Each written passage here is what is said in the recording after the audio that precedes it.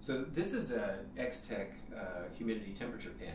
Sometimes these are referred to as thermohygrometers because it's going to measure temperature and it's also going to measure humidity levels.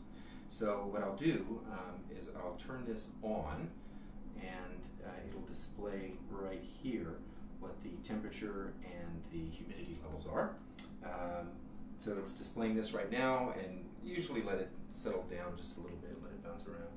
It's saying right now, at this point in the house, it's 77 degrees and 54% relative humidity. 77 degrees and 54% relative humidity. Now if I move over by the thermostat, it'll give me a different reading. And so I'm going to go ahead and do that now. We've set this up over here at the thermometer, at the thermostat. And so we've got the thermohygrometer up here.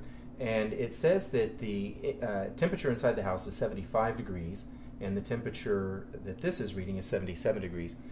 The thermostat should probably not be reading the exact same temperature as any thermometer that you have over here, for the simple fact that the thermostat has a deadband. You don't want the thermostat turning on the HVAC system every time the temperature changes by a degree. So there's this, typically there's a deadband in there that it'll let the temperature rise up a certain number of degrees or fall a certain number of degrees before it kicks on. And so it says it's 75 and it's 77. That's well within the range for this season for the temperature between the thermostat and this thermometer. And you'll also notice that it says it's 51% relative humidity right here. Now when we're going to be taking measurements on relative humidity readings in a house, you'll need to take them throughout a variety of places because the humidity levels change depending on the moisture sources and how close you are to a moisture source. A lot of times you'll see really high humidity levels at the micro level. And it creates these little microclimates around windows and in bathrooms and your kitchens and sinks and things like that. But a good way to do it is to get into the middle of the room and take a measurement in the middle of the room, so you're basically in the center of the occupied zone in each of the rooms that you're going into, and then as you wander around the room, take a survey. I will also point out that in spite of the fact that these things are called a pen, they don't actually write, they're just kind of shaped like a pen, and they have a little clip on the back.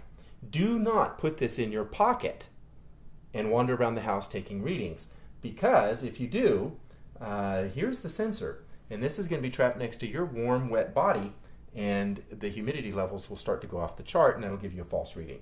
So make sure that you don't do that. Okay, so now we're going to go up into the attic and measure what the temperature is up in the attic as well.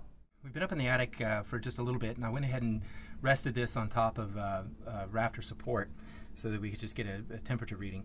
And it says it's 113 degrees up here in the attic. It was 76, 77 degrees in the house, 113 degrees up here in the attic. And it's also showing that it's roughly 38% relative humidity up here. So we have lower relative humidity levels up here at a higher temperature. And that's because warm air has the capacity to hold more moisture than cold air.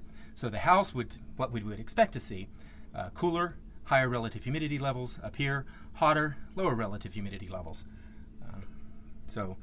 Interesting little tool, very handy to take some outside readings as well, inside readings, and then attic readings. And it'll help you figure out which direction the moisture is trying to go at this point in time.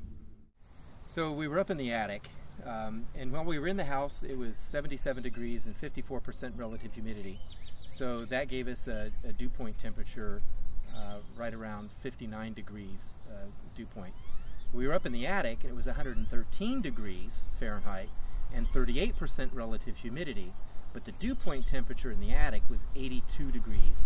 So anytime you get above an 80-degree dew point, it really can become life-threatening. So you don't want to spend more than 20 minutes at a time up in a space like that. And the best thing you can do is go up there, get one task done, come back out. And when you come back out, you really should rehydrate as much as you can. You can never have too much water carried with you or carried around in your vehicle. I usually have 4 or 5 bottles of water rolling around in my car. Anytime I'm going to be anticipating working in an attic, I always carry more. Alcohol is not a good rehydrator while you're on the job. After the job, however, there's nothing more satisfying than a nice cold pint of Guinness. But since I'm working today, I'm doing water.